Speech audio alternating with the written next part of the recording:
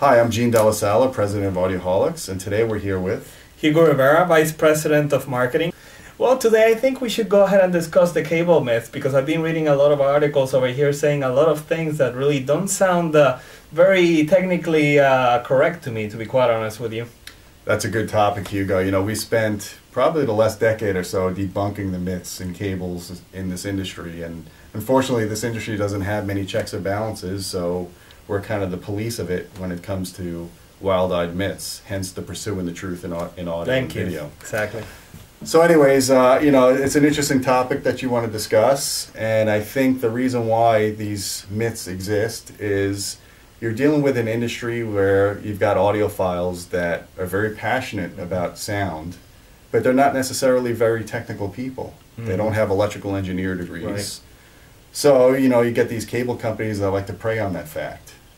And what they do is they come up with what I call pseudoscience, which is based on regular science, at least the principles or the names of the problems they're trying to identify, but then they come up with these Looney Tune explanations on how they fix it and how this is a real problem for you to deal with. You know, being an engineer myself, I look at some of the literature I've been reading and I say to myself, man, that doesn't even work on Star Trek, to be quite honest with you.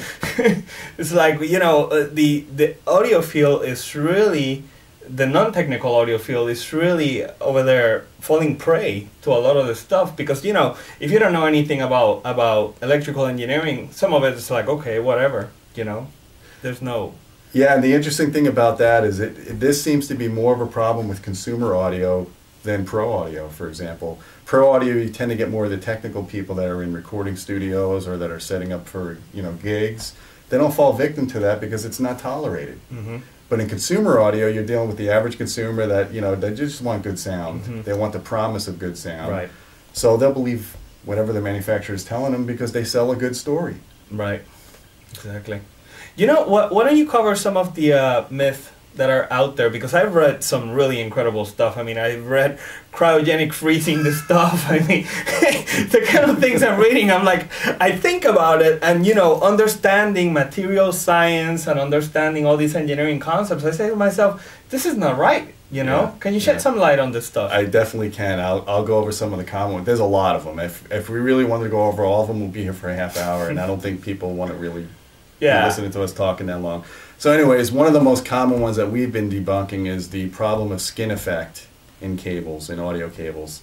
And what skin effect basically is it's a measure of AC resistance, which is how the resistance increases in the cable as frequency goes up.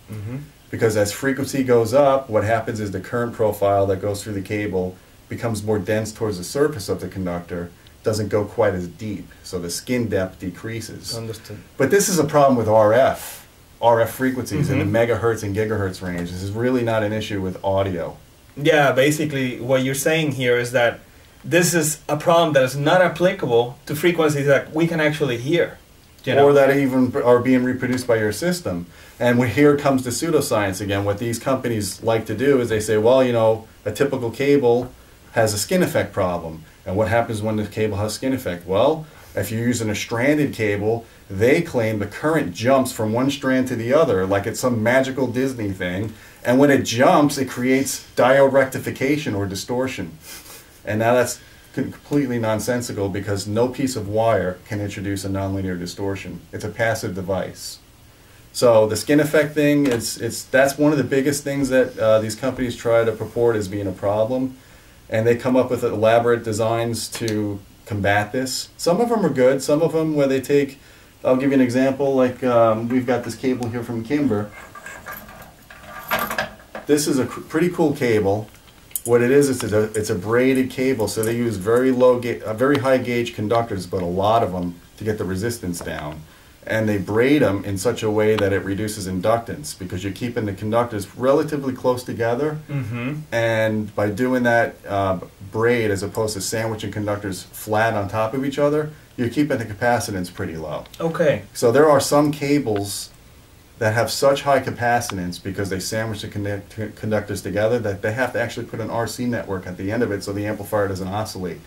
To me, that's not a good solution. Why do you want to put a device on an amplifier that can make the amplifier oscillate or cause all sorts of problems or stability? Right. So this is a good approach from Kimber. And I also see over here that it seems to make the connection pretty secure, no? Yeah, well, what I like about this cable, for example, is it's got a compression plug on it. This is a banana compression plug. I'm a big fan of these. I personally believe the most important thing on a cable, other than its resistance, is how well of a connection it can make at your speaker end and the amplifier end.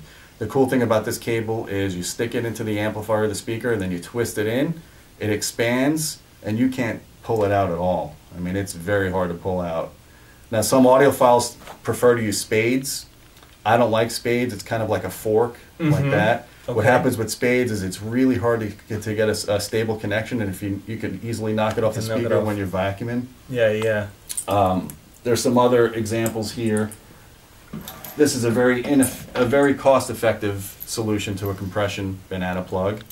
This is a company called Blue Jeans Cable. Standard 10 gauge zip cord, but it's got a compression plug. You screw it in place, and you see it expanding. And that's another firm connection. Okay. That I like. Looks very good. But back to the myths. So we talked about skin effect and resistance, and the other myths are, like you say, cryogenically freezing. I read that. I'm like, okay, what are they talking about? I mean, because me, again, going back to my engineering, basic material science shows you that, yeah, you know, materials, when you go ahead and expand them, or well, let me go ahead and say this, when you go ahead and heat them up, yes, or you want to go ahead and change, you know, any temperature change, it's going to go ahead and have effects on the properties of the material. But when the temperature goes back to normal ambient room temperature, right, you know, you go back to those properties over there. So I would think that if you're freezing the cable and then defrosting it, for lack of a better term, yes, you're going to go back to square one, no? Yeah, that's exactly right. And it's sad because some of these companies could charge you over $1,000 to take your cable, send it to a cryo lab. It's almost like they're preserving somebody's body or something. They freeze it. They claim that it aligns the crystals of the copper in such a way that it's perfect, again, reducing distortion, which doesn't exist. And then they send you the cables all thawed out. But people buy into it, man. You laugh, but there are people right now buying cryogenically frozen cables. And I'm here to tell you, you don't need to keep your cable temperature below room temperature. You just got a $1,000 seminar over here. This is going to save you $1,000, okay? Because if you listen to this garbage out there, I mean, your wallet is certainly going to go ahead and take a hit, no? Yes, definitely. You lose some weight and come from the wallet. It gets worse, Hugo. There's a company particularly that likes to slap a battery on their cable. And they do it for all their cables. They don't just do it for speaker cables. They do it for their HDMI cables. And their theory is the dielectric of the cable is the problem. And the dielectric needs to be broken in, which again is another myth. You can't break in a cable. You know, a music signal is random in nature, so the idea of the cable somehow magically, again, the magical pixies from Disney, are aligning to be ideal all the time, you know, is a bunch of BS. So what this company does is they stick this battery, like a 72-volt battery, whatever, they can make up whatever voltage they want. And they stick it between the dielectric. And then they even tell you, well, it doesn't make a physical connection to the cable, so it's not conducting, so the battery lasts forever. Well, gee, that's convenient. You just dumped a couple of $1,000s on a cable that has a battery with a little LED with the idea that it keeps your cable always broken in.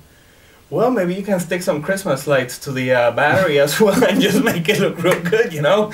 I did have an idea to come up with a translucent cable, and, you know, if there are any cable vendors out there, I'd be happy to go into business with you on that. Oh my goodness, that's great, Gene. You know, and I think the point to hammer home is the fact that the skin effect problem is really a myth for frequencies that you can go ahead and hear. Yeah, you know? Well, frequencies that the equipment is operating at. And, you know, there are some of these skin effect free cables. Yeah, they do have a more linear, resistive, and inductive profile in the audio band. You can measure it. You know, measurement equipment is thousands of times more sensitive and consistent than the human ear. But the interesting thing about this, Hugo, is you could take a regular piece of 10-gauge zip cord from Blue Jeans again, or anybody makes it, Monoprice, whatever. This cable actually has lower AC resistance and especially DC resistance than some of these so-called skin effect free cables, up to 100 kilohertz, which is almost a decade past the audio band. So even though you're coming up with these skin effect free cables, a lot of them are using high gauge cables, high gauge conductors. And that's not what you want with cables. With cables, you want the lowest DC resistance possible because you want to minimize what's called insertion loss. So I typically recommend, you know, for high-end audio applications, for short runs, 12 gauge cable's fine. For longer runs, 10 gauge. We actually have a chart on our website, and you could link it up in the video, that basically tells you, based on the run of your cable, the length of your cable, and based on the impedance of your speaker, whether it's an 8 ohm nominal or 4 ohm nominal, here's the kind of gauge cable you should be running to minimize what I call insertion loss. And you can read more about that. I don't want to get too technical in this video. But the bottom line with speaker cables, the most important metric is resistance. As the board would say, resistance is futile. Resistance is futile, exactly. So for longer runs, 10 gauge, and then for more shorter runs, 12, correct? Yes, and you know, you could go higher. I mean, cable is so cheap. I mean, I've got a standard piece of zip cord right here from Home Depot. I use it as a test lead when I measure amplifiers. This is 12 gauge cable, and I believe you can buy it at Home Depot probably for, you know, 50 cents a foot or less. You could get a whole spool of it for about 30 or 40 bucks. And this is good enough for most applications. Okay. I also recommend 14-4 if you're running them through walls, because 14-4 conductor cable, I like that idea because the cable's more workable and it's easier to terminate. And by using 14-4, which is 4 conductors, you have redundancy in case 2 of the conductors break, but also by paralleling 2 conductors that are equal in gauge, it drops at 3 gauge. So that 14 gauge cable now becomes an 11 gauge cable, which is close to 10 gauge resistance. Again, resistance, the most important metric in speaker cables. Excellent. Anything else you want to go ahead and add about this whole subject of the kind of pseudoscience that is running around in this industry? Yeah, you know, here's what I recommend to people. Take everything manufacturers say with a grain of salt. If they say that measurements don't matter, and they claim that they're solving engineering problems that can't be quantified, then you know you're basically dealing with a used car salesman.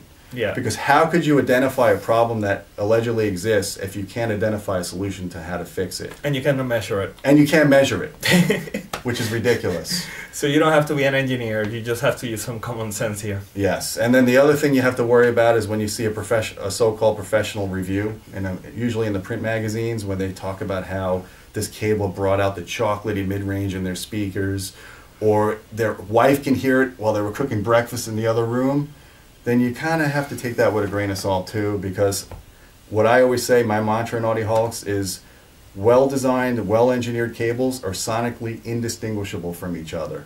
Meaning that if one cable is good, the other cable is good, it measures good, you're not going to hear a difference. It's only the cables that are deliberately designed badly that could potentially cause a sonic difference in your system.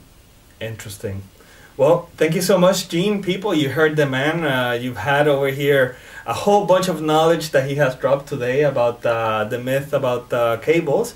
And we would like to invite you to go ahead and visit audioholics.com, where you can find tons of articles that go ahead and just really pursue the truth about audio. I mean, you're not going to find any kind of BS in this site.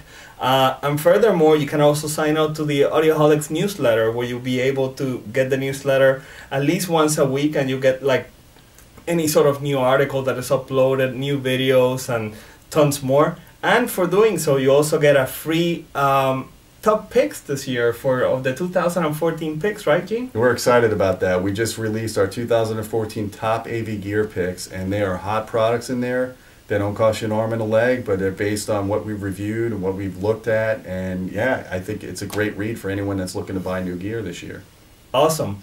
Well, that's it for today. And again, thank you for taking a look at this video. Feel free to go ahead and rate and comment and share with your friends via social media. And until next time, I'm Hugo Rivera. And I'm Gene Della Sala. And keep listening.